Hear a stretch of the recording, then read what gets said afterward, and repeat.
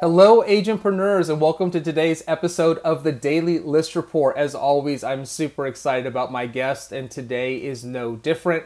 We have Jess Lenouvel. She's with the Listings Lab. She's actually coming to us all the way from Toronto today. About half of her business is up there, about half of her business in the States. She's been in real estate for over 14 years, personally built multiple seven-figure businesses, and she really focuses on helping people get to that next level. And I don't want to spoil anything. We're going to talk to her all about that. While we're here, a couple things to point out. No surprise, she's super active on social media. She's got a ton of followers on Instagram. Check her out there, Jess Lenouvel. We'll post the link below so you don't have to remember that. You can click on it. Also super active on Facebook. And so I'm showing you right now the Listing Lab method for real estate agents on Facebook. Again, the link will be below. You're going to fill out a little form so that they can make sure that this group stays filled with the right kind of people, which I think is a great best practice.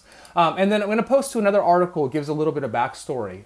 Here's an article from entrepreneur.com, how I escaped domestic violence, built a seven-figure empire, and found love along the way. So if that isn't a compelling headline, I don't know what is. So without further ado, let's bring Jess on. Jess, welcome to the Daily List Report. Thank you so much. I am thrilled to be here. Super excited to have you. See, I was so excited to have you on that I didn't even remind people to subscribe. Talk about failing best practices. I get people in my company and they come to me, they're like, how come you just say subscribe? How come you don't say like smash the button, right? Things like that. So, smash the subscribe button and click the little bell. So anyways, if you like this, definitely do that and make sure you follow Jess on her channels as well. Okay, so Jess, really excited to hear your story. I read your background, read your articles. I love to give my guests the opportunity to spend a couple minutes and introduce themselves. Personally, I love people's stories and their journeys more than anything. Whenever I interview a candidate for the company, where I start is I say, I want to know your story. Where did you start? And you don't have to start from birth. You can pick your starting point, right? Mm-hmm. But I want to hear what your journey looked like and how it got you to where you are today. For sure. So I kind of grew up in the industry. Mom's been a realtor for 35 years. So, growing up, I was the kid in the backseat of the car. Yeah. Showings, running around, playing with her map book back in the day. Oh, yeah. I remember. So that was kind of the origin. I went to University of Toronto, came out of there with a degree in African and Caribbean studies. So not a whole lot that I really practically could do with that. And so I really didn't know what I wanted to do. And so my mom said, why don't you get into real estate? I was 21. I was really young. Why don't you get into real estate and try it out? See what you think. I got in, did my first couple deals and thought, oh, I can make a lot of money doing this. Yeah. And so it kind of stuck. I really loved the business. So I was an active agent for 14 or 15 years. And then, I've kind of learned the business from every angle. Worked for builders, did resale. For a period of time, I actually specialized in like resort properties. So I've done a lot of different things. And what really kind of changed the game for me was really stopping looking at myself as a realtor and starting to look at myself as a marketer. Yeah. And once I actually learned the marketing and kind of took on that identity, it made a really big difference in terms of what happened with my own business. A lot of the time when we get into real estate, people don't explain to us that like you really have two jobs in this industry. And there was nobody out there that was really teaching marketing the way that I wanted to do it. I started at Keller Williams. There was a lot of cold calling and door knocking and things like that. And I identify as an introvert. So that the idea of me having to like go and like knock on people's doors like felt like death. So I started kind of doing it my own way. Facebook was this brand new thing that no one was really using for business at the time. And so what I did is I started going on to the classified section. And there was no market. And that's really how I built my business. And I still have clients reaching out to me that'll say, hey, like, I know you don't sell anymore, but can you give me a referral to somebody who can help me from back then? So that's how I started. I started that way. My business kind of built from there. And then I grew a couple of teams. I did it the wrong way. the first time. I built a team that was very highly reliant on me. And then I built another team that wasn't. And the way that we kind of went about the marketing, it's obviously we've updated it and adjusted it, but it's really the same idea. The basic idea is that you're creating relationships at scale. It's not just lead generation. I really believe that anybody can generate leads. It's not hard. Yeah. But generating a client is very different. I couldn't agree more, right? There's lots of places to generate leads, but that's the leaky funnel that we refer to here at ListReports, right? You can get them, you can throw them in the top, but how you nurture them and get them to a point where they become a client, that's actually the hardest part. Totally. You said something interesting, Jess, I just want to touch on, right? So we affectionately call all of our agent users out there agentpreneurs, right? We are entrepreneurs ourselves. And you mentioned something which is, oh my gosh, I also have to be good at marketing. And in your case, some of the aspects of that sort of scared you to death, which is totally understandable. But we call our agents agentpreneurs because, like an entrepreneur, you kind of have to be good at a lot of things. And it's what makes the job hard. It's like I have to be a negotiator and a finance person and a marketer and a salesperson and customer service. Like you sort of are a business all rolled into one. How do you think about that aspect of the job? I think that it's something that is, I think it makes us stronger, if anything. I'm a really big proponent that you have to learn every part of the business before you outsource. So I love that you think about it that way as well. I think that there's a lot of people in real estate who all they want to do is focus on the thing that they like, which is the client, like the face-to-face client stuff. And I get it, but a lot of the time what ends up happening is they start outsourcing things way too early. And it's either not done well, or, they don't have a deep understanding of it. So they don't even know if it's being done properly or not. It happens all the time. Yeah. And then really what ends up happening is your business becomes very vulnerable in a couple of different places, because if you don't understand it, how can you determine whether or not someone else is doing a good job? So Jess, when you look back, right, when you sort of rewind the clock a little bit, you're selling homes, you're doing well, you're making money, talk about that first transition to building a team. What did that look like? What mistakes did you make along the way? I waited too long. So I would say that was my biggest mistake, is that I waited too long. I waited to the point where my phone would ring and I would cry. Or I remember one time handing the phone to my husband and saying, "You answer it."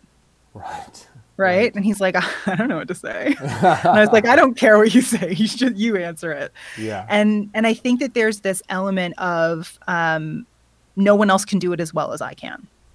Yes. Which is always going to be true to a certain extent. But it also is a very limiting mindset, because you then become the bottleneck in your business. And I became a really great marketer, and we had great marketing and things were rolling in, and I waited too long and I kind of started to scale up. And I think that being able to scale intentionally and know what you're doing and why is on me, and that, I was babysitting and managing and things like that. And the reason behind it was because I didn't have operating procedures in place. I didn't have direct roles and responsibilities in place. I wasn't hiring the best of the best because I was desperate. It's interesting because, I talk to a lot of agents who have a similar mindset about, well, nobody's going to do this as well as I do. And they get to, as it sounds like you did, to this point of extreme burnout because they don't trust anybody else to do that job. And I think you hit the nail on the head when you said it's a limiting mindset, but fundamentally it is about mindset, right? So one of the things that I think about as I hire people into this company or onto my team is my mindset is to, quote, fire myself from my job, right? Like that's how I 100%. think about it, right? Yeah. Is I have to do all of these things, and it's just so different, and it changes the way that you think about who you're going to hire, Mm-hmm. right? It sort of raises that bar, I think, implicitly when you go through the process that way. And it's really the key. Now, look, I still know to this day, as I'm sure you do, some agents who are a one man or woman band, right? Who do Mm-hmm. quite well, and Mm-hmm. they're okay with that. Like they're Mm-hmm. somehow able to not burn out. I don't know how they do it, but as you talk to agents, so let's role play just a little bit here. So let's just say Okay. I'm one of those agents, okay? So I'm here and I'm just working 24/7, and you come to me and you're like, hey, we should talk, we should work together, whatever. And I'm like, whatever, I got this, right? I work Yeah. 24/7. No one can do it better than I do. Mm-hmm. Change my mind. So the first question that I would ask is, how much time are you spending prospecting? Mm-hmm. And the answer that I normally get is, I'm spending, say, 2 to 3 hours a day prospecting, or an hour a Mm-hmm. day, or whatever that is. Okay, great. What are your goals? Well, my goal is to double my business. Do you have the capacity then, as a single agent, Mm-hmm. to prospect for double the amount of time that you're prospecting and to be able to service twice as many clients as you currently have?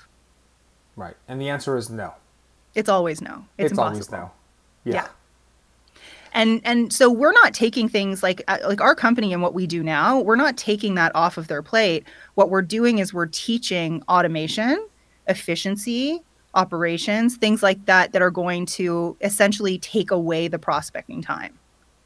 Right? So we're teaching these agents how to create inbound business, attracting those ideal client profiles instead of having to chase. So it's buying back that prospecting time, and at the same time creating unlimited scalability in terms of how much business can come in.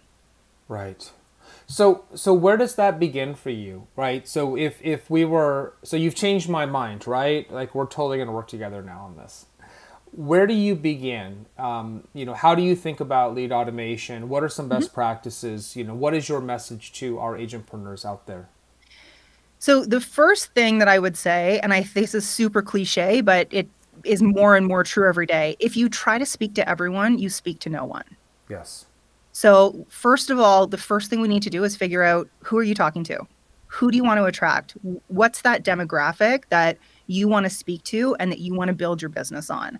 Now, I don't teach geo farming. I don't teach location niching. Mm-hmm. And the reason for that is, back in the day, before the internet, that was the only choice that we had. If you were going to be consistent and frequent in front of the same people and build any kind of brand awareness, that was the only way to do it. Because whether you were cold calling, door knocking, flyering, that was the only way to be able to actually do this in a consistent and frequent way. Now, with the invention, or like the commonality now of the internet, what we're actually able to do is niche down in terms of human being, in terms of demographic, in terms of pain point or are able to actually create better messaging. It's not, when you farm an area, in that area, you may have one common demographic, but you're still going to have a mixture of first-time buyers and upsizers and downsizers and investors, and hard to create a really relevant message. So Interesting. when we niche down in terms of that life transition, we're able to hit those pain points, the pains, problems, fears, and desires so accurately that people will just sort of say, oh my gosh, this person understands me. And in my opinion, what marketing really is the ability to articulate the thing that is in the back of your ideal client's mind better than they can. Right? If Mm-hmm. you can articulate that better than they can, then they automatically will credit you with the solution. That's what good marketing is. It's really interesting. So, Jess, there's a quote in the article that we link below. It says, "Market to the small pond, find a niche, and Mm-hmm. decide who your client will be." That's what we're talking about here, right? Exactly. How do Exactly. you guide somebody through the process of figuring out what that niche is. Is it just purely an underserved niche? Is it a niche that somehow aligns or overlaps with some unique attributes of the agent, right? How do you identify that niche? So the first thing that we would want to look at is the demographic or like the primary demographics of the area. And I don't think underserved is usually a case nowadays because there's very few agents that are properly niche down. Right. Right? Most agents are, I can help you buy, sell, invest, and lease from here to Timbuktu. Right. I'll take anything that I can. I'll take anything, right? Yeah. So I don't think that there's an underserved issue in most markets. So the first thing that we want to look at is what is the primary transition that's happening in the market right now? Is it a mostly younger market that's upsizing? Is there a huge downsizing market happening? We want to look at that because obviously you want to be able to capitalize off of basically like what business is actually happening right now. The second thing that we want to look at is the agent themselves. Right? If you are a 21-year-old agent just getting into the business and you decide that you want to work with downsizers, that's going to be a hard sell. Right. Those people are not necessarily going to resonate with you, especially when we come to like the nurture campaigns and the social media stuff and, your life, like showing your life online, creating that authentic connection. It's going to be very difficult for someone who, say, is 70 years old to resonate with your 21-year-old lifestyle. So we also want to take a look at that and make sure that, you have either experienced or are experiencing the transition that they are going through. Yeah. There's a connection, there's a connection that needs to be there. And I mean, real estate at the end of the day is just a human to human business. Right. People either feel it or they don't. Yeah, exactly. So, Jess, let's dive into this a little bit deeper because I want to make sure that everybody understands sort of, there's a nuance here that I see, and I'm curious to get your take on it. So, when you talk about finding a niche, marketing to a small pond, I can see sort of two different facets of that angle. One being identifying a trend or an opportunity that's market driven. For example, let's say I've spoken to agents who specialize in people relocating to their particular niche of the country. This is happening a lot right now, right? People are leaving the big cities. And so let's say you're in one of these tier 2, tier 3 cities that's attracting people, then you could build a niche to market to people who are looking to move to Boise, Idaho, for example, whatever.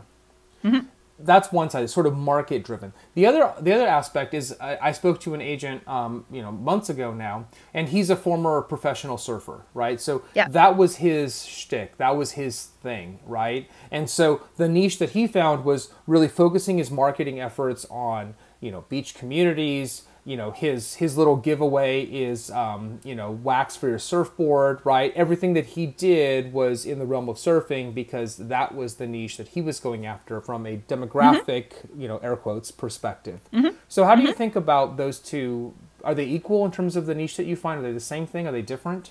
I would actually add a third onto that. So yes, there's those niches in terms of like location, like relocation. Then we also have the like community type, waterfront, beachfront, townhomes, condos, things like that. But then we also have the like upsizers, downsizers, first-time buyers, investors, the LGBT community.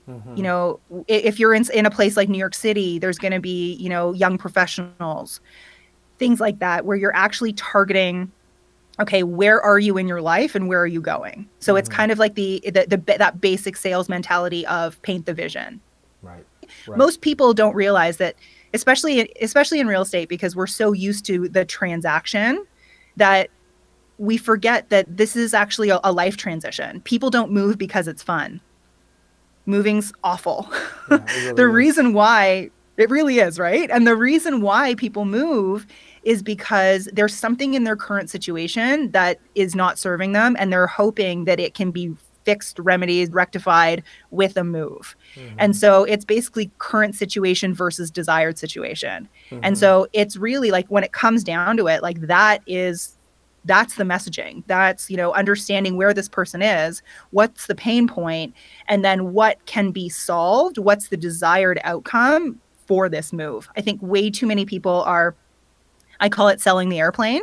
You know, like when you're going on vacation, you don't want to hear that you're going to be put in a tin can with wings on it and hurled through the sky and served bad food. Right. You want the beach. You want the beach and the cocktails and the things like that. And travel doesn't sell the airplane, they sell the destination. It's the same thing in real estate. That's a really interesting point. I've never actually heard anybody describe it quite like that. So I like that analogy, right? And I think I see this even outside of real estate a lot, right? With, let's say, salespeople, you know, that's applicable here. And they're not selling the destination in this example or the solution. They're selling the nuts and bolts and the tactics and the airplane, right, as you said it. And I think that's a really interesting thing. Do you think that a lot of agents make that mistake in your experience? I think almost all of them do. I think that a lot of the marketing out there is very much focused on the agent. I'm number one. It's a good time to buy. Here are the market stats. Even kind of some of that old school, I'll buy your house stuff. It's really, you know, it's very logic based, but it's the missing piece is really that marketing is psychological. Yeah. Marketing is just psychology. It's the science of influence. And it's that emotional human, I mean, it's that emotional human side of things that makes the decision first. Right. And I think the agents that touch on that and the agents that understand it and know, you know, I think it's powerful, but it also has to be used carefully, because when you do understand people that well, there is the ability actually to manipulate quite easily. Right. And so there also needs to be that element of human connection. Not only do I fully understand you and I understand your pain points and I understand where you're going, I also am a decent human being who has a dog named Stanley, and you know they want to feel the human element of it. Otherwise, it starts to feel very manipulative. Yeah, no, that makes sense. I'm still stuck on this. Don't sell the airplane, sell the destination, because I think it's such a great analogy for this. And you know, in thinking through, in my experience, having spoken to hundreds of agents, home buyers, whatever, right, is ostensibly this is like the greatest moment, right? You're like, I'm going to buy a house, and it should be so exciting. And it breaks down almost instantly because you're trying to find a house, especially in this market down here where things are just flying, right? And there's low inventory. But even in a normal time, you're like, is this the right house? Like, is it okay? The way I think about it, is it okay to say yes to this house? There's all of these analogies to sort of like dating, right? It's like I'm gonna pick a house to marry here, right? You know, what happens if I say yes to this one and then one with, you know, that's a better deal or nicer comes on the market a week later? Like it gets really, really challenging. But I think you're right. If you can get people focused on the destination, that helps. I'm curious to get your take on one thing. There's another sort of framework. It's called Story Brand. And there's a book, I don't know if you're familiar with it, it sounds like. So for those of you who aren't, it basically, essentially the premise is this, that the arc of a good brand kind of follows the arc of pick your favorite movie, right? You have this idea that you have this imperfect hero, that is the buyer in this example, okay? Who meets a guide. That guide is you, the agent. You're the guide. You're not the hero. I really believe deeply in this. You are not the hero. Your buyer in this example is, or your seller is the hero, right? So the buyer meets the guide, right? Who's the agent, who helps transform them, right? And it's this idea of this imperfect hero becoming this sort of perfect hero, finding their superpower or buying their home or selling their home. And that transformation is something that I think is really interesting and a powerful way, I think, to think about everyone's role as a real estate agent. I think it's really interesting that you brought that framework into this conversation, because it's actually something we teach. So the hero's journey is actually something we teach within the branding. And so when we're talking about marketing, or we're talking about especially content marketing and nurturing, we break everything down into three major buckets. There's your authority content, there's your social proof content, but then the third piece is your personal content. And the way that we create that personal content and we create connection within that personal story is in two different ways. It's breaking down the hero's journey in terms of the agent story, but then also breaking down the hero's journey in terms of the client story. Yeah. Right. So a lot of that can be done. And like there's two different levels to it. And it works so beautifully because everybody at the end of the day wants to be triumphant. Yep. They want to be the victor. And so what you can do in so many different ways, using both story, but also using case studies. Case studies are the most underutilized thing in the real estate That's marketing really space. true. It's so true. It's used everywhere else, but it's not used here. Yeah. That's a really good point. Yeah. Explain to everybody what you mean by a case study. Yeah. Okay. So when we're talking about social proof, we break it down into three pieces. There's case studies, testimonials, and PR or media. And so when we're talking about a lot of people in real estate will use testimonials, screenshots of testimonials, reviews, things like that. Now, we live in a time, unfortunately, where reviews and testimonials and things like that can be faked. And so people don't really trust reviews as much as they used to. So the alternative to that and the way that we actually create even more deeper trust is through what I call a case study. So what a case study is it's actually the story of a successful client. And you're putting in, instead of saying, look at me, you're saying, hey, look at Joe and Sally. They, this is the situation that they were in before we started working together. They were, wanting to sell their first home. They were having their first baby. Space was a really big issue. They were starting to fight because there was toys all over the floor and, blah, blah, blah. And then from there, you start talking about the transition and you position yourself as that guide or as that person who is like taking them through this journey. You talk about how they found you, how you met. Basically what you're doing is you're allowing someone else to see themselves in Sally and Joe's shoes. That's right. Right. And so with that storytelling, it's kind of like a story, a connection piece, and a testimonial in one. I love that. You're right. I can't even think of a single case study that I've seen from an agent in real estate. And it is standard operating procedure in so many other industries because that is how you see yourself through someone else's story. And frankly, I'll tell you what, I mean, as I think about social and quote unquote social proof, right? I think that most agents think that social proof only comes when you have tens of thousands of whatevers, right? Or the just listed, just sold. Yeah, right. And it's not actually the case. I interviewed someone who was sharing another anecdote, right? But they got their first lead on YouTube, for example, with hundreds of views, right? And that's not to say that it's a guarantee. It's not to say it's going to happen for everybody. But the point is that the bar actually for social proof, I personally don't think is that high. Right? I think somebody sees that you have a credible presence, that you're active on it. They read a case study, let's say, this person knows what they're doing. Because here's why I believe it, and you can tell me if you feel otherwise. Because very likely the way that they got to you has already, talk about psychology, predisposed them to look for what in psychology they call confirming information, right? Or confirmatory information as opposed to disconfirming or disconfirmatory information, right? Which is their mind is already preconditioned to say, I think I want to hire this person. And so you look for things that confirm your beliefs rather than oppose your beliefs. And so, I agree. Does that make sense? Yep, totally. And I think that's a really good point because people on social media, well, not everybody, but for the most part, people on social media are actually out there, doesn't matter what platform, they're looking for people that they like. They're looking for people that they connect with. Unless that person is like, an internet troll, which you don't want to work with anyway. No. Right? And so for the most part, people are out there looking for connection. And that's, really what social media is at its core. It's a social network. It's not a marketing platform. It's a place for people to go and connect with other humans. And I think one of the mistakes that so many agents make is they try to create a billboard. Their social media is just listed, just sold. Here's a picture of my happy clients with a sold sign in front of this house. And that's not, that's not what social media is. And that's not what people are looking for on it, which is why, I have so many agents who come into our programs and they're like, I've never gotten anything from social media, but I'm active. And I look at it and I'm like, you're not really active. You're just kind of spamming people and selling people. And the only people who are going to engage with that kind of content is friends and family because they're trying to support your business. That's right.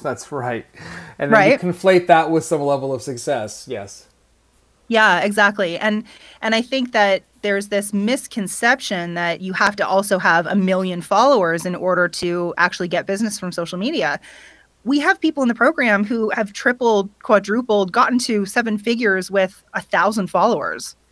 It's it's not about the numbers, Yeah. it's about the quality of those followers and the quality of the content. When the followers will follow. Like, Yeah. I'm sorry, yeah. please.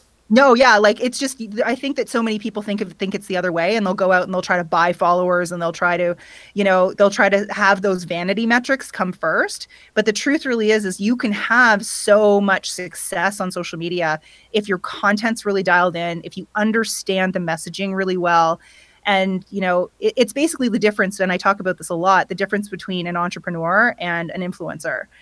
If you're an entrepreneur, then your goal is actually money or deals or that before it is followers and things like that, whereas an influencer is looking for audience before, and money's the byproduct, right? It's so true. It's so true. And I've talked about this a lot on this show.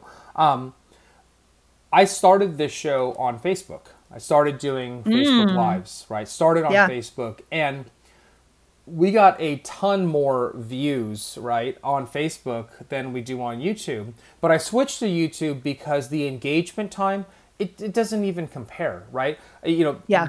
Facebook engagement for us, right? This is just our own personal experience with video was like these 10, 20-second views, right? And Yeah. on YouTube, we're getting 12, 13, 14, 15 minutes of average engagement time. Yep. That's Yep. meaningful. That's what I want. I want to talk to people who want to hear these messages. I don't want the vanity metrics. I'm going to have For to... sure. And I've never done I this think before. too, I've got light coming in on me like crazy. There we go. I Please, think the I'm other sorry. thing Go ahead. that's so important is it's about the right message to the right person at the right time, but also on the right platform. Yes. Right. And so a lot of the time, people will choose whatever platform they like instead of, it's not about you. None of this is really at the end of the day about you. It's about the audience. That's right. And so you have to meet the audience where they're at. If your audience is far more engaged on YouTube, then you need to be on YouTube.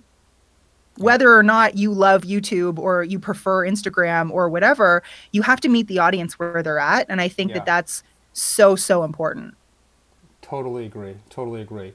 Gosh, that was great. I can't believe like 30 minutes has already gone by, Jess. This always seems to happen. We just get on a roll here, and I love it. Is there anything, Jess, that I missed that you want to talk about before we wrap up for today? I think the only thing we didn't touch on that you mentioned early on is just that idea of nurturing. And I Yeah. just wanted to kind of talk about the fact that is just a phone number and an email address if you Yeah. don't actually nurture those people. And nurturing those people is not picking up the phone once a month or sending them an email drip campaign every couple of weeks or a market report. I think it's really important. And again, this is why the psychology comes in again. There are what we teach is basically a 9-point psychological journey that automatically takes someone from stranger to client. Now, this nurture sequence can happen in a lot of different ways. We teach it through retargeting because it's the easiest way to actually force the content into people's feeds. But I think it's so important that people understand that there's more than just showing people you have business to get more business. I think that it's so important that people and I mentioned those 3 different buckets of content, the authority, the social proof, and the personal. That's just a very simplified version of the 9 types of content that I think people need in order to get from stranger to client and raise their hand and say, hey, you know what? I've seen your stuff. I'm ready to work with you. So many of our members will say, I had no idea this was possible. I'm getting messages from people saying, are you taking on clients right now? Yeah. Instead of feeling like they have to constantly chase. And the Interesting. reason why I've developed the system the way that I have is it's also about quality of life. And there is a certain kind of lifestyle that you can have if business is incoming and you have a bit of like an automated machine built out in the back end, but that feels very personal and feels very authentic and feels very organic to the people who are in the, like, quote unquote, in the funnel. Interesting. Interesting. I think that's really helpful. So if somebody wanted to learn more about how this works, or the listings lab method, how do they do that? Facebook is probably the best place, right? Facebook is probably the best place. If you join my Facebook group, the first thing that I'm going to ask you to do is download the Listings Lab guide, which actually breaks down our entire methodology from a psychological standpoint. So I think that that was important. Yes. So yeah, the Listings Lab method for real estate agents is the Facebook group, and either there or Instagram. Awesome. And I have that up on the screen right now just to remind everybody. And again, the link is below. Cool. So definitely come here and check this out. This is a great place to start. So that's awesome. Gosh. Jess, thank you so much for joining today and for sharing all these insights. I love your story. I love your journey. I think we're aligned a lot on our perspective around what agents should be doing, which is a happy coincidence. Doesn't always have to be the case, but it's not always the case, but I agree. Exactly. Fantastic. Well, Jess, I hope we get an opportunity to have you back on the show one day. This was a lot of fun, and I would be honored to do it again. I would love to. Thank you. Awesome. All right, Jess. We'll see you soon. See you soon. Bye. Bye. Okay. Well, there you have it. I think a tremendous show and a lot of alignment. And I think what you're hearing are a lot of things that I talk about a lot, and other guests that I have on, which is there's so many things that so many people are doing wrong. And I don't mean that to be harsh. It's just the honest truth. There's so many things that are doing wrong. I love this idea of don't sell the airplane, sell the destination. I think we'll actually title the episode that. I think that's fantastic. Cool. So that's it for today. Until tomorrow, be safe, be healthy, be happy, and we'll see you soon.